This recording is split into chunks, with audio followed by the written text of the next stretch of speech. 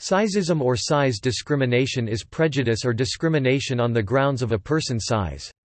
Size discrimination usually refers to extremes in physical size, such as very tall or short, extremely thin or fat. Discrimination. This type of discrimination can take a number of forms, ranging from refusing to hire someone because they are considered to be too short or too tall, to treating overweight and underweight individuals with disdain. There aren't currently any specific anti-discrimination laws that have been put in place to prohibit sizeism, despite the issue being extremely prevalent. Sizeist stereotypes such as, "overweight people are lazy," or "tall people can play basketball," are often ingrained in modern society. In the U.S., the list of anti-discrimination acts does not specifically include sizeism as an offense, despite substantial research documenting weight discrimination and its negative impact on the lives of those targeted. Under the U.S. Constitution and federal law, it is legal to discriminate on the basis of weight.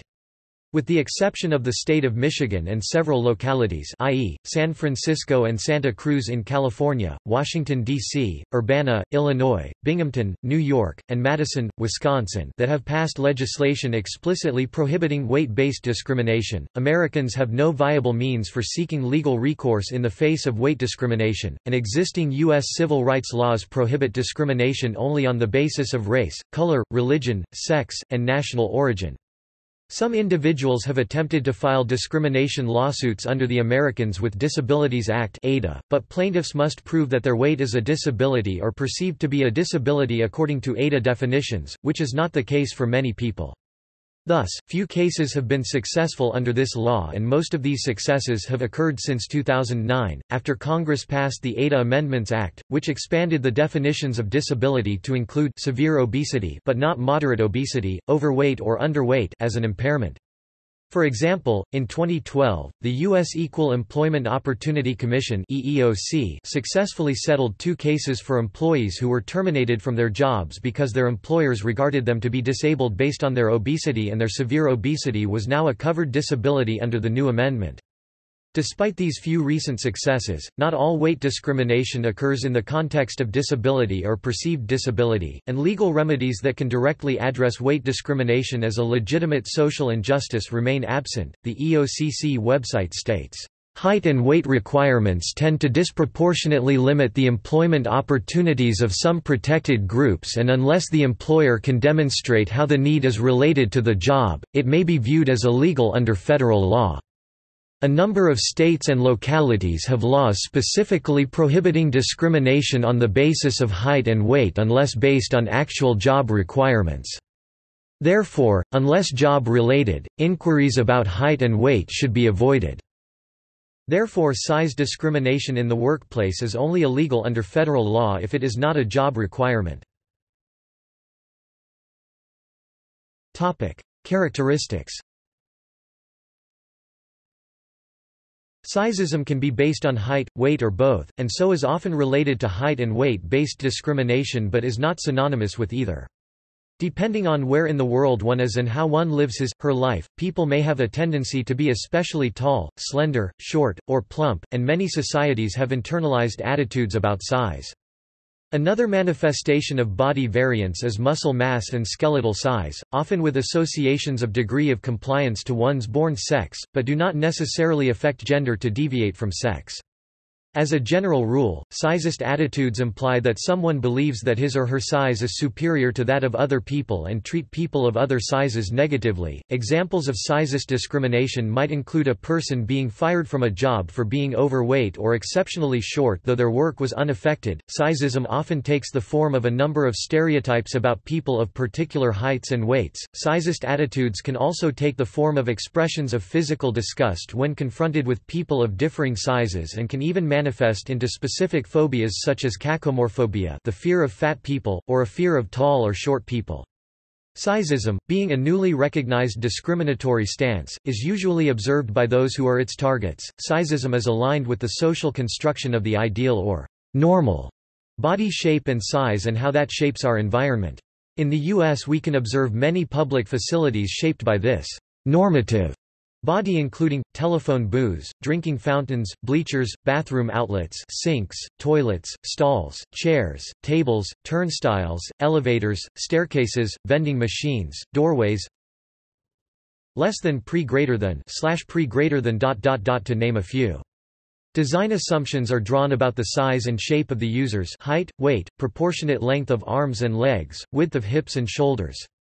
Body shaming, more specifically weight shaming of men and women, is a widely known characteristic of sizeism, shown in the form of prejudice, and discrimination can include both skinny shaming and fat shaming. Prevalence. Based on data analysis done on a survey of over 3,000 Americans, weight and height discrimination, a form of sizeism, was ranked just behind gender, age, and race biology as a highly experienced factor of discrimination. Among female respondents, weight and height discrimination exceeds race-based discrimination as the third most prevalent form of experienced discrimination. This discrimination was experienced in multiple settings, including from employers, interactions within the healthcare field, in educational atmospheres, as well as within personal and familial relationships. Greater prevalence was found to exist within those respondents who were self-reported as female, with 10% of female respondents reporting having experienced weight and height discrimination, compared to 5% of male respondents. For younger women, these numbers illustrated still an increase. 14.1% of women with a reported age range of 35 to 44 years old expressed experiencing weight and height-based discrimination, and women who identified between 45 to 54 years of age were nearly 5 times more likely to have experienced weight and height-based discrimination than their 65 to 74-year-old counterparts. The study also found that African American women were more likely to experience weight and height discrimination, with 23.9% of respondents having reported an incident. The women most affected are those who identify as belonging to the highest weight category. Those women reported as moderately obese, or those with a body mass index of 30 to 35, were found to be 3 times more likely than their male counterparts of a similar weight to experience weight-based discrimination. Countermeasures. Along with the countermeasures taken through legislation, there has been an increase in the number of measures taken by social media users in their efforts to combat sizeism.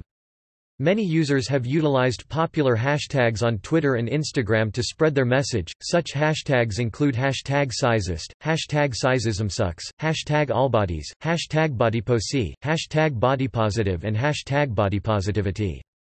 Currently, Instagram has 5.7 million posts containing the hashtag bodypositive. As well as this, many celebrities have spoken out about body shaming and the fashion industry, including Lauren Conrad, Melissa McCarthy, Demi Lovato, Sam Smith, Dasha Polanco, Rob Kardashian, Leslie Jones, Kylie Jenner, Kate Winslet, and more. Sizeism has also become a feminist issue and is part of the feminist movement, which includes sizeism activists.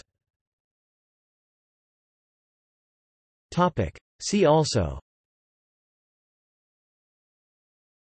Anti-fat bias, height discrimination, short people.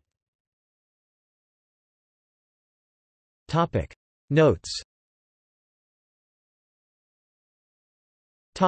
References. Yofi Tarash, The Right to be Fat, Yale Journal of Health Policy, Law, and Ethics, 264–335 2012.